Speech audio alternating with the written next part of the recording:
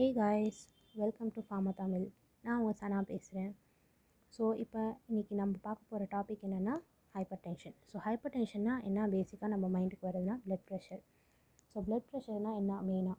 Blood ப்ரெஷர்னால் blood நம்ம பாடியில் circulate ஆகும்போது எவ்வளோ ஃபோர்ஸில் வந்து அந்த ஆர்ட்ரி வால்ஸில் வந்து எக்ஸர்ட் ஆகுது அப்படின்னு சொல்லிட்டு தான் பிளட் ப்ரெஷர் வந்து நம்ம வந்து சொல்கிறோம்.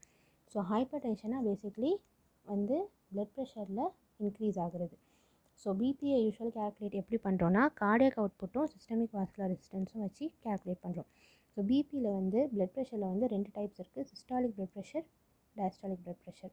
சிஸ்டாலிக் பிளட் ப்ரெஷரில் வந்து என்னென்னா ஹார்ட் வந்து சுருங்கும் போது நம்ம அந்த ப்ரெஷர் கேல்குலேட் பண்ணும்போது தான் சிஸ்டாலிக் பிளட் ப்ரெஷர் நம்மளுக்கு கிடைக்கிது. டயஸ்டாலிக் வந்து திரும்பி ஹார்ட் எப்படி ரிலாக்ஸ் ஆகுது, எப்போ வந்து அதோட ஒரிஜினல் ஷேப்புக்கு வருதோ அதை தான் டயஸ்டாலிக் ப்ரெஷராக நம்ம கேல்குலேட் பண்ணுறோம். ஸோ இப்போ வந்து மெயினாக நம்ம வீடியோக்குள்ளே போகலாம். ஸோ டெஃபினிஷன் என்னன்னா ஹைப்பர் டென்ஷன்னா வந்து இதர் சிஸ்டாலிக் பிளட் ப்ரெஷர் வந்து 140க்கு மேலே இல்லை டயஸ்டாலிக் பிளட் ப்ரெஷர் வந்து 90க்கு மேலே இருந்தால் நம்ம ஹைப்பர் டென்ஷன் சொல்லுவாங்க. பேசிக்காக உள்ள கிளாஸிஃபிகேஷன் என்னென்னா நார்மலாக வந்து நம்மளுக்கு பிளட் ப்ரெஷர் வந்து less than R equal to 120 இருக்கும் சிஸ்டாலிக், அண்ட் டயஸ்டாலிக் வந்து less than R equal to 80 இருக்கும். ப்ரீ ஹைப்பர்டென்ஷன் 121 to 139 சிஸ்டாலிக் இருக்கும், டயஸ்டாலிக் வந்து 81 to 89 இருக்கும். ஸ்டேஜ் 1 ஹைப்பர்டென்ஷன் வந்து 140 to 159 இருக்கும், டயஸ்டாலிக் வந்து 90 to 99 இருக்கும். ஸ்டேஜ் 2 ஹைப்பர்டென்ஷன் வந்து கொஞ்சம் சிவியரானது, அதனால் சிஸ்டாலிக் வந்து மோர் தென் 160 இருக்கும், டயஸ்டாலிக் வந்து மோர் தென் 100 இருக்கும். ஸோ அடுத்தது வந்து எத்தியாலஜியால் பேஸ் பண்ண நம்ம கிளாஸிஃபிகேஷன் பார்க்க போகிறோம். 5 டைப்ஸ் இருக்குது. So primary hypertension, secondary hypertension, isolated systolic hypertension, isolated diastolic hypertension, malignant hypertension. So வந்து இப்போது இதோட டீட்டெயில்ஸ் நம்ம பார்க்க போகிறோம். ப்ரைமரி ஹைப்பர்டென்ஷன் இதோட எத்தியாலஜி வந்து தெரியாமல் இருக்குது. பட் மெயினாக வந்து இதோட காஸ் வந்து என்னென்னா ஜெனட்டிக் ஃபேக்டரால் காஸ் ஆகுது. அப்புறம் உப்பு கண்டென்ட் வந்து நம்ம டெய்லி டயட்டில் வந்து இர்ரெகுலராக மெயின்டைன் ஆச்சுன்னா இந்த மாதிரி ஹைப்பர் டென்ஷன் வர வாய்ப்புகள் இருக்குது. அடுத்தது என்னென்னா செகண்டரி ஹைப்பர் டென்ஷன். இது எப்படி காஸ் ஆகுனா நம்ம ஆர்கன் வந்து க்ரானிக்காக டேமேஜ் ஆகும் போது இது காஸ் ஆகுது. அது எக்ஸாம்பிள் என்னென்னா க்ரானிக் ரீனல் ஃபெயிலியர். நம்ம கிட்னி வந்து ப்ரொலாங்டாக வந்து எப்போது வந்து ஃபெயிலியர் ஆகுதோ அது ஒரு டிசீஸ். அப்புறம் குளோமருலர் நெஃப்ரைட்டிஸ் வந்து குளோமருலர் ஸ்ட்ரக்சர் கிட்னியில் இருக்கும், அது வந்து இன்ஃப்ளமேஷன் ஆகும்போது நமக்கு வர்றது. டயபெட்டிஸ் மெலிட்டஸ், பாலிசிஸ்டிக் கிட்னி அப்படின்னா வந்து சிஸ்ட்டு நம்ம கிட்னியில் எவ்வளோ ஃபார்ம் ஆகுதோ அப்போது வந்து செகண்டரி ஹைப்பர் டென்ஷன் வர வாய்ப்புகள் இருக்குது. எண்டோக்ரைன் அப்நார்மலிட்டியில் வந்து ஹைப்பர்தைராய்டிசம், ஹைப்போதைராய்டிசம், ட்ரக் இன்டியூஸில் வந்து என்எஸ்ஐடிஸ் அண்ட் கார்டிகோஸ்டீராய்ட்ஸ் வந்து.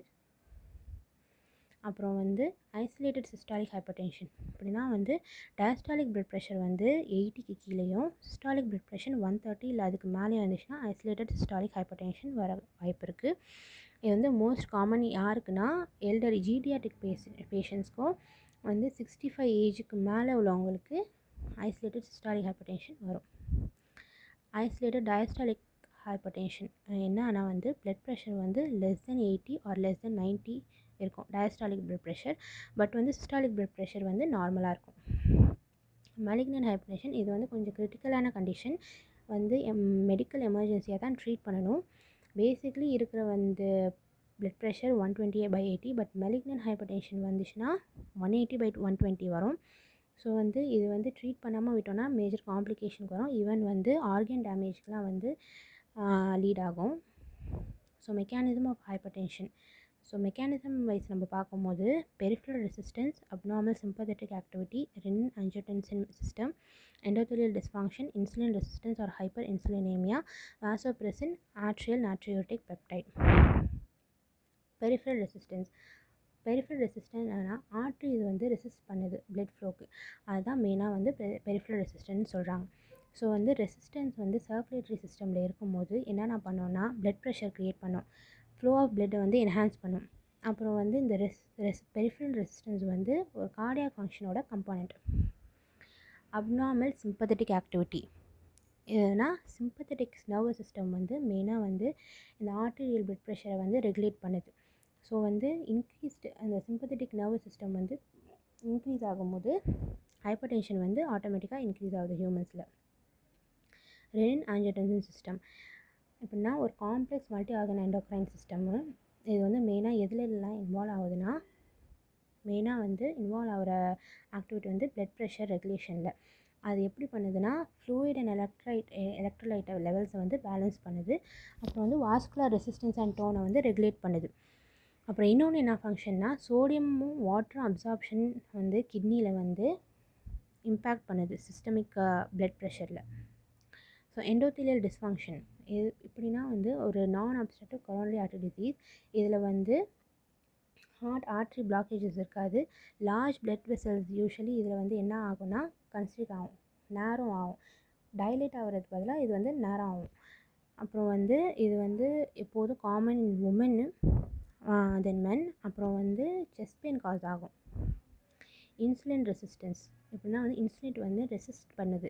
ஸோ ரெசிஸ்ட் பண்ணும் போது பிளட் ப்ரெஷரும் சோடியம் இன்டேக்கும் இன்க்ரீஸ் ஆகும். ஸோ வந்து எப்போதும் அந்த சோடியம் அந்த உப்பு கண்டென்ட் வந்து நம்ம டெய்லி டயட்டில் வந்து ரெடியூஸ் பண்ணால் பிளட் ப்ரெஷர் வந்து ரெடியூஸ் ஆகும். ஸோ இதெல்லாம் வந்து எந்த பேஷண்ட்டில் பாசிபிள்னால், இன்சுலின் ரெசிஸ்டன்ஸ்க்கு உள்ள பேஷண்ட்ஸ்க்கும் மெட்டபாலிக் சிண்ட்ரோமுக்கு உள்ள பேஷண்ட்ஸ்க்கும் இது வந்து காமனாக இருக்கும். ஸோ வாசோப்ரெஸ்ஸின்னா ஒரு பெப்டைட் ஹார்மோன் ஆக்சுவலி. ஸோ வந்து ஆர்ஜினைன் வாசோப்ரெஸ்ஸின் வந்து 2 டைப் ஆஃப் ரிசெப்டாரில் பைண்ட் பண்ணும். ஒன்று வந்து V1 ரிசெப்டார், இன்னொன்று வந்து V2 ரிசெப்டார். V1 ரிசெப்டாரில் பைண்ட் ஆகுனா சிஸ்டமிக் வாஸ்குலர் ரெசிஸ்டன்ஸை வந்து இன்க்ரீஸ் பண்ணும். V2 ரிசெப்டாரில் பைண்ட் பண்ணால் பிளட் வால்யூமை இன்க்ரீஸ் பண்ணும். ஸோ 2 ரிசெப்டாரில் பைண்ட் பண்ணாலும் ஆர்டீரியல் ப்ரெஷர் எப்படியும் இன்க்ரீஸ் ஆக தான் போகுது. ஆட்ரியல் நாட்ரியூரெட்டிக் பெப்டைட் இது என்னன்னா, இது வந்து இதுவும் ஒரு பெப்டைட் ஹார்மோன். கார்டியாக் ஆட்ரியாலேருந்து செக்ரீட் ஆகிற ஹார்மோன். எப்போ செக்ரீட் ஆகுதுன்னா, சோடியம் லெவல்ஸும் ப்ரெஷரும் இன்க்ரீஸ் ஆகும்போது இந்த ஹார்மோன் வந்து செக்ரீட் ஆகுது. கிட்னியில் ஒரு ரிசெப்டார்லேயும் பிளட் வெசல்ஸ்லேயும் பைண்ட் ஆகி சால்ட் எக்ஸ்க்ரீஷனை வந்து ப்ரொமோட் பண்ணும். பிளட் வால்யூமை கம்மி பண்ணி வெசல்ஸ் எல்லாம் ரிலாக்ஸ் பண்ணும். ஸோ சைன்ஸ் அண்ட் சிம்டம்ஸ் எதுனா, யூஸ்வலாக மார்னிங்கில் வர ஹெட்டேக்கு, டிசினஸ், மயக்கம், டிஸ்பெப்சியானா வயிறு வலி, அப்டாமினல் டிஸ்கம்ஃபர்ட், பால்பிட்டேஷன் வந்து படபடப்பு, ஹெமட்டூரியா வந்து யூரினில் வந்து பிளட் கண்டென்ட் இன்க்ரீஸ் ஆகுறது, நாக்சூரியா, நைட் டைமில் வந்து யூரின் ரொம்ப போகிறது, round face, rough skin, ஒபேசஸ். So diagnosis basically பார்த்தீங்கன்னா, பேசிக் டயக்னோசிஸ் என்னென்னா ப்ரெஷர் மெஷரிங் காஜ், எப்போதும் நம்ம ஹாஸ்பிட்டலில் யூஸ் பண்ணுற அந்த காஜ். அப்புறம் இசிஜினால் வந்து ஹார்ட் எலக்ட்ரிக்கல் ஆக்டிவிட்டியை வந்து நம்ம வந்து செக் பண்ணுறது. எக்கோ வந்து செஸ்ட்டில் உள்ள டிஷ்யூஸ் அண்ட் ஆர்கன்ஸை வந்து சவுண்ட் வேவ்ஸால் டிடெக்ட் பண்ணுறது. ஸோ ஹோம் ரெமடிஸ் நம்ம பார்த்தோன்னா, சால்ட் இன்டேக் வந்து நம்ம வந்து உப்பு வந்து கம்மி பண்ணிக்கணும் நம்ம டயட்டில். அப்புறம் வந்து தண்ணி கண்டென்ட் வந்து நல்லா எடுத்துக்கணும். ஃபைபர் ரிச் ஃபுட் வந்து நல்லா எடுத்துக்கணும். டெய்லி எக்ஸசைஸ் இருக்கணும். அப்புறம் வந்து கால்சியம் இன்டேக் வந்து அவாய்ட் பண்ணிக்கணும். மெயினாக வந்து மேக்னீஷியம் கண்டென்ட் ஃபுட் அப்படிலாம் வந்து எடுத்துக்கிட்டால் தான் பிளட் ப்ரெஷர் வந்து டிக்ரீஸ் ஆகும். தேங்க்யூ. இந்த வீடியோ உங்களுக்கு பிடிச்சிருந்தா லைக் பண்ணுங்கள், கமெண்ட் பண்ணுங்கள், ஷேர் பண்ணுங்கள். மறக்காமல் சப்ஸ்கிரைப் பண்ணிடுங்க. வேறு ஏதாச்சும் உங்களுக்கு டாபிக் வேணும்னா கமெண்ட் செக்ஷனில் கமெண்ட் பண்ணுங்கள். இன்ஸ்டாவில் ஃபாலோ பண்ணணுன்னா லிங்க் வந்து டிஸ்கிரிப்ஷனில் இருக்குது.